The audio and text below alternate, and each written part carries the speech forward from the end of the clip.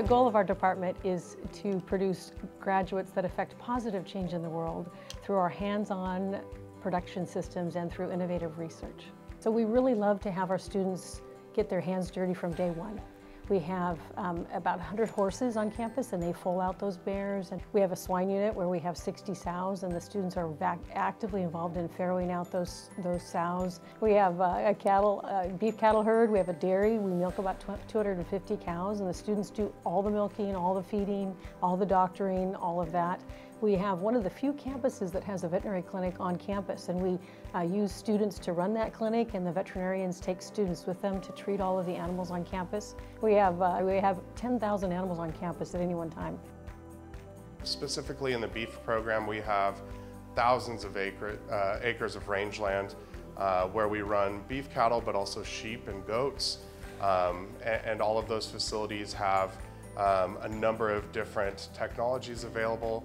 We're trying to utilize technology more and more to help make better production and management decisions across all animal species, and I think that's pretty consistent. These grasslands and brushlands, they're really economically important because with livestock, cattle and sheep and goats, they can eat this material and they can convert that material into meat and into wool, into fibers products, into milk.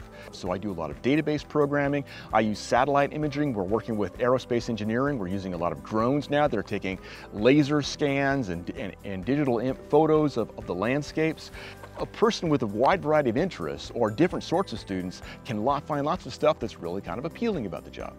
Cal Poly San Luis Obispo, even among the CSU campuses, we have all these animal units, and it is like a living laboratory. So instead of dissecting a heart, we are doing electrocardiograms on beating hearts, and the students are doing echocardiography, they're ultrasounding beating hearts. So that's just one example. When we come to the urinary tract, for example, instead of just simply doing a urinalysis, we will actually use video endoscopy. Students will drive the equipment into the bladder, and we will actually do diagnostic workups of the urinary tract. That's one way that we use our animal units in very, very practical hands-on labs.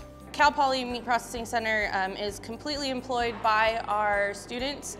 In addition to our student workforce, we have our Cal Poly students that are enrolled in classes, whether it be enterprises or labs. And throughout that process or their time here, they're able to see everything within the process, whether it's being on the harvest floor, fabricating or breaking down those carcasses into the retail cuts that we see on our dinner plates at home, to further processing to make sausage, formulate their own sausage. And then we have smoking or cured meats where we can cook and then taste those products, and then we package and then market it to sell it to the community. For me, what resonated most is I've gotten to work a lot with the horses here on campus, from starting the young horses to riding our most experienced horses, and I'm a part of the equestrian team, so I get to be really hands-on up there at the unit. I would definitely encourage students of all majors to take these enterprise classes, because this is exactly where you're going to feel learn by doing at its core. We're using all the machineries to make the sausage. We also do the cooking. The eating, of course, that's very important, but definitely gave me a greater appreciation for all the cuisine that might be out there that I don't know of, that might be just so delicious.